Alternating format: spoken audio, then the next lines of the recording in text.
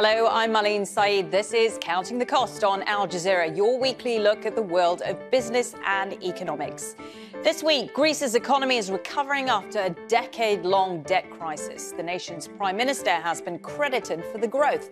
But are its people reaping the benefits of its financial gains? Also this week, wealthy nations pledged more than $13 trillion in aid to poorer countries, but the amount was never paid. Oxfam is urging G7 leaders to deliver the money they owe to the developing world. Oil production cuts by some OPEC Plus members take effect this month, but Iraq's output is at a 20-month low. We spoke to the nation's deputy prime minister at the Qatar Economic Forum here in Doha.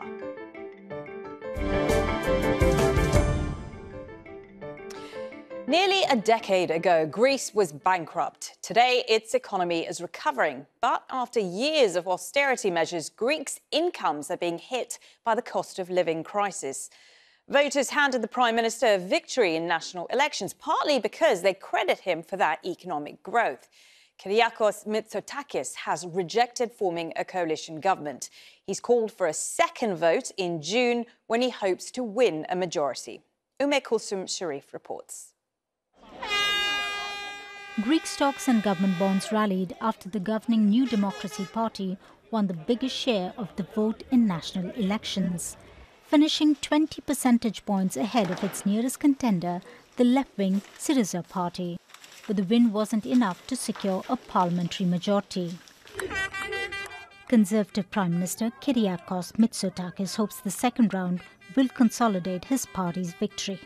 The dynamics of the result are more than clear. Citizens want a strong government with a 4-year mandate, with bolder changes so that we can quickly cover the lost ground separating us from the rest of Europe. Mitsotakis was elected in 2019, promising business-oriented reforms. During his administration, unemployment and inflation have fallen, and this year, growth is projected to be double of that of the European Union average. He's pledged to continue tax cuts, increase investment, create jobs and further raise wages. A wiretapping scandal last year and a train accident that claimed 57 lives in February dented the Prime Minister's tenure. Despite that, he seems to have many voters backing. We hope for better days, especially in the private sector, and we hope Mitsotakis will support it better. We believe he can do it, as previous leaders didn't. Greece's tourism industry is still recovering from the economic fallout from the COVID-19 pandemic, and wages aren't keeping pace with rising costs. It's one issue that the former Prime Minister Alexis Tsipras hopes to capitalize on. Every year, instead of improving, things are getting worse. Things are expensive. Every day, things are getting out of control. It's enough to make you afraid to go to the supermarket.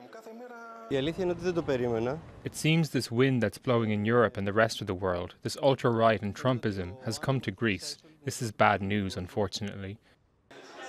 The election in June will be held under a new law, which gives the winner a bonus of 50 seats in Parliament. Voter turnout for the first round was 61%. If more people cast their ballots next month, the second round could have a different result. Kulsum Sharif for Counting the Cost. To discuss all of this, I'm joined now from Athens by Tassos Anastasatos. He's the Group Chief Economist and the Deputy General Manager at Eurobank Greece. Thank you for joining the programme. It doesn't feel that long ago, sir, does it, that Greece's debt crisis and its economic problems, they were strewn across every front page in the world. But they have managed to turn things around in the last 10 years. Well, as a matter of fact, this is very true. Thank you very much for the opportunity you give me to speak on this. Now, Greece is on the headlines for all the right reasons. And as a matter of fact, Greece is overperforming the Eurozone after many years in terms of growth, having lost something like 1/4 of its GDP during the debt crisis, and with the unemployment rate having peaked at 28% a couple of years ago. Greece was very eager to grow, obviously, and on top of that, it had to deal with the challenges posed by the pandemic and the energy crisis. However, it fared very well. It reclaimed all the GDP losses during the pandemic period, and now stands something like 4% above the pre-pandemic levels in terms of GDP, has been consistently overperforming the European Union in terms of growth. As I said, the unemployment has de-escalated from 28 to 11%. The inflation rate is falling, and as a matter of fact, all this was done amid conditions of a quick return to primary fiscal surpluses. So it seems that Greece is back on the map for all the right reasons, and I expect that this will soon translate into a reclaim of the investment grade as well. So what is driving Greece's economic growth? Many things. First of all, as I said, domestic demand has been flamboyant in the previous quarters, but not just that. Exports have been growing. Exports of goods as well as services. Tourism has reclaimed its record numbers of 2019 in terms of arrivals and revenue. And on top of that, we have the factor of the EU structural funds. I have to remind our viewers that Greece is the highest recipient of funds from the Resilience and Recovery Fund of the European Union, as well as other EU structural funds. In the next 3 to 5 years, Greece will receive something like 90 billion of resources, almost half of its GDP, and this is going to be instrumental, not just in increasing investment levels, but also in changing the growth paradigm of the country. And allow me to add to that the factor of the banking system. The Greek banking system enjoys very healthy balances, very healthy capital adequacy ratios, has improved its non-performing exposure ratios, and it has ample liquidity to support growth. Mitsotakis came to power in 2019, and he promised to bring back Greece's lost children and to encourage small businesses. Has he done that? To a large extent, there have been successes, given, as I said, that growth has returned to the country. Unemployment has been de-escalating rapidly. The primary surplus came 1 year earlier, which is an indication of sustainability in the eyes of the market, which in turn is crucial for attracting FDI and investment in general, and therefore progress has been made. Having said that, we have to admit that there are challenges that still remain to be addressed, including trying to reduce the current account deficit, which has increased during the energy crisis period, attaining again investment grade, which I expect will happen in 2023, and increasing investment further, because the capital stock reduction of the previous years is yet to be replenished. All these, to my point of view, will require an ambitious and front-loaded implementation of structural reforms. Okay, you mentioned the energy crisis. The Greeks have already had to deal with the human cost of the debt crisis, which was immense. Then, of course, now there is the cost of living crisis that many people are enduring. Are the gains that we're seeing in the numbers on Greece's economy and growth actually being filtered down to the real people, the real economy? To a large extent, yes, given that, as I said, unemployment has been falling, so more people found jobs. Disposable incomes have been increasing in the previous 3 years. The minimum wage has been increased 3 times. Pensions have been increased after 12 years. But on the other hand, we have to admit that there are still challenges. For example, more than 60% of the unemployment rate concerns long-term unemployed people from decaying sectors of the economy. The number of people at risk of poverty is still high, more than 20% of the population, if we believe the official statistics. And as you said, inflation is increasing the cost of life, and especially the cost of housing. So, yes, there is still a job to be done there. You talked about Greece most likely getting back its investment grade status. Why is that significant? To a large extent, it is semantics. I mean, it is a kind of a gesture that will prove that Greece is back to normality. Is one of the EU countries, and it's not the problematic case of the past. But not just that. It's also important for very substantial reasons, including containing the cost of funding, not just for the public sector, which I said doesn't need that much given the favorable structure of the public debt, but also for the private sector. And on top of that is about attracting more capital for investment. As you know, many funds have obstacles in their ability to invest in non-investment grade countries, and attaining investment grade will help such funds with long-term orientation to enter the country again. Really good to get your thoughts. Tassos Anastasatos speaking to us there from Athens, Group Chief Economist from Eurobank. Thank you. Thank you, my pleasure.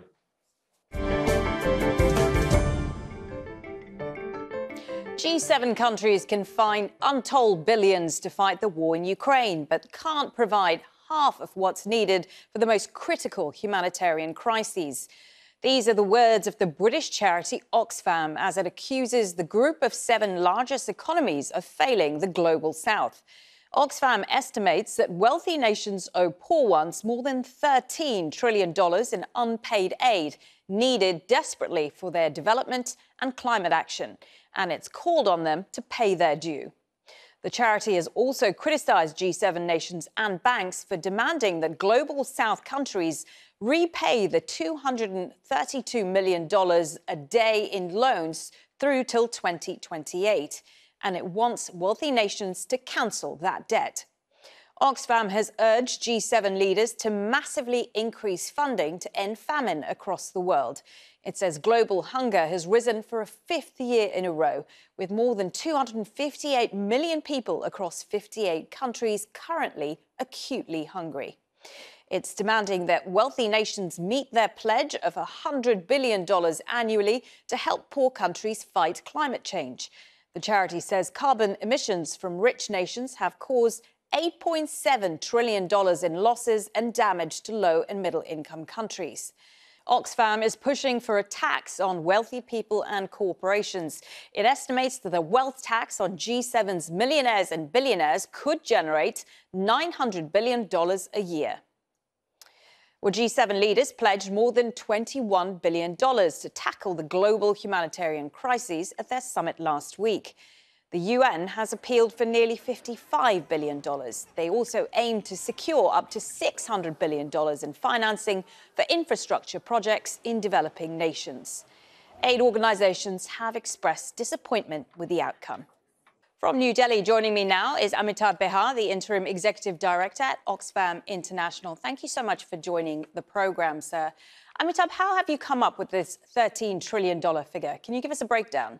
So I think it's important to acknowledge that it is really the G7 which owes a debt to the low and middle income countries. It's not the other way around. Very often the narrative is that there is a debt crisis, the southern countries owe to G7 countries. So it's really the other way around. And I think we need to shift that gaze and start understanding that it's the G7 which owes a debt to the southern countries. And we've come up with this figure of 13.3 trillion by looking at essentially 2 components. One is the unpaid aid that the developed countries promised in 1970. And they promised 0.7% of their GNI, and they've not even paid half of it. So that's one component. And the second, which is almost 8.7 trillion USD, which is essentially about the damages caused by the carbon emissions, and for which, again, it's the G7 countries which are responsible. And very often the devastation of the climate crisis is felt by the southern countries. So when it comes to climate aid to developing nations, which rich countries would you say are the worst culprits? We're talking about G7. At the moment, I think the aid that we are looking at is extremely low. So UK was doing well in terms of its ODI, but it slipped dramatically now. Germany is still doing well, but it is now already announced cuts. US is absolutely low compared to the others. Japan, Italy, none of them are doing well. So at this juncture, it's really about recognizing their responsibility. And we must really call out this hypocrisy where it seems as if they're doing charity, taking responsibility of the world, but it's essentially they owing a debt to the developing countries. What about that loss and damage fund, which was established at COP27? Is that a positive step? Oh, it's absolutely a positive step. The step is positive, but what we need to see is this just rhetoric? Will we really get the billions of dollars that are needed to have a fund like this be effective? And it's also important to see how the mechanisms are going to be worked out. So at this moment, we need real, not just intent, but real action to back the intent. In your report, you make comparisons to Ukraine and accuse G7 nations of, and I quote here, deadly double standards. Why do you think these double standards exist? These are, as I already said, these are clearly double standards where they're talking of their global responsibility. And then you're looking at wanting debt repayment of almost 230 millions on a daily basis for the next 5 years, which will essentially go to the G7 coffers and their rich bankers. And this is the money that could have been used in making investments in health, in education, gender equality, safe drinking water, which could completely transform the low and middle income countries. So there's clearly a hypocrisy that we see. And at this juncture, we need to change that discourse fundamentally. At the G7 this year, we actually saw some nations from the global south sitting on the table. Do you think these countries do enough to push their own agenda? I think it's important to acknowledge that to bring a few leaders from the non-G7 countries, largely as photo opportunities, is not going to shift the responsibility. It is about the G7 taking responsibility for what they're responsible for. And it is like what we've talked of, the poly crisis that we see at this juncture, the poly crisis, which is in terms of the food crisis. This is the first time we are seeing now in last 5 years, hunger growing. Almost 300 million people in this world sleep hungry. You have the fuel crisis, you have the inflation and cost of living crisis, you have the massive climate crisis, and which is to be fair, sir, is also something impacting developed countries, not just poor countries. Absolutely, it is, and that's where I think we need to shift the gaze. That this is really not about continuing with an economic system which is essentially going to further line the pockets of the super rich and the billionaires, but addressing questions like climate head on. I know one of your ideas is taxing the rich, a wealth tax, and the popularity of this idea has grown in many countries over the course of the pandemic. Do you think this is the solution in helping developing nations? Absolutely. I think it's important for us to recognize that the wealthy need to be taxed. I'm happy that some super rich themselves are now talking of more wealth. But if you just in the G7 countries, a 2% tax on the millionaires and 5% on the billionaires, you'll get 900 billion USD. And this, as you said, is, I would say, a growing momentum. You have now, whether it's in Colombia, Spain, Norway, where you're now already looking at a wealth tax. President Biden is talking about it. So I think there's momentum, there's recognition that these levels of inequality, obscene inequalities, are unacceptable. And I think it's important, our Oxfam report again and again points out at the obscene inequality and how it's growing. We need to also see that in the last 25 years, this is the first time when you're seeing extreme wealth and extreme poverty grow together. So this is about bringing more money with the governments. This is about then spending that money for climate action, for public education, for public health, for safe drinking water. Let's hope for a better future. Good to talk to you, Amitabh Behar, the Interim Executive Director at Oxfam International. Thank you. Thank you. The world's biggest oil-producing nations surprised markets when they announced plans to cut oil production again starting this month. The supply issues were then compounded by delays in Nigerian oil shipments and a halt to some of Iraq's exports. We spoke to the Iraqi Deputy Prime Minister and Oil Minister Hayyan Abdelghani at the Qatar Economic Forum here in Doha about his nation's output. Iraq is committed to the agreement with OPEC. Iraq can export larger quantities than what is being exported now, and Iraq can produce more quantities of oil compared to what it produces now.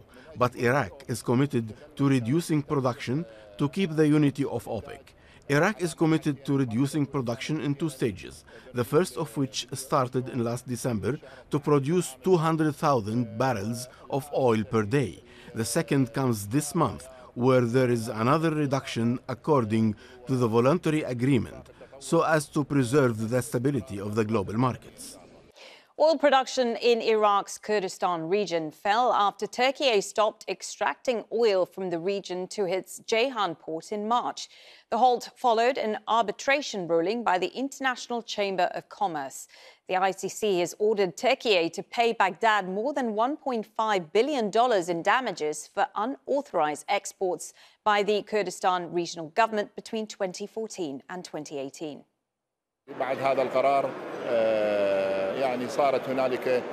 After the Paris court's decisions, we held negotiations with our brothers in the Kurdish region, and it was agreed that an oil marketing company, which is subsidiary to the federal ministry, would handle the region's crude oil exports. 4 contracts have been signed with the company to sell the region's oil. The Turkish government was informed on the May 10th by the firm which operates the Iraqi-Turkish line about our readiness to resume export flows. The brothers in Turkey informed us that some inspections of the pipeline system are being made to ensure its safety and suitability after the recent earthquakes. We are still waiting for the final response of the Turkish government. Among the topics discussed at the forum was the future of economic growth in emerging economies. The sharp rise in interest rates, particularly in the US, has often triggered financial stress in those markets. The IMF says many countries have proven resilient to the tightening monetary policies.